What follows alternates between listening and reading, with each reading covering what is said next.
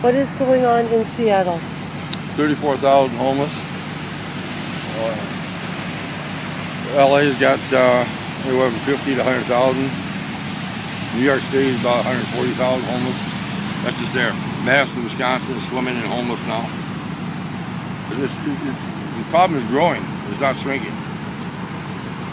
Now you got homeless kids right here in Olympia, Water, and Bristol County.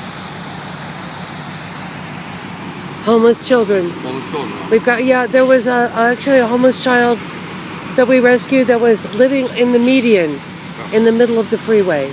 12 years old. It's not getting any better. But yet billions of dollars have been allocated out to solve the problem.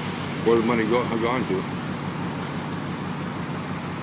I just saw that a lot of money has gone to refugee nonprofits. Hey, we went through the worst recession. This is a documented fact. We went through the worst recession since World War II. We had everybody driving brand new cars. But yet the homeless problem increasing.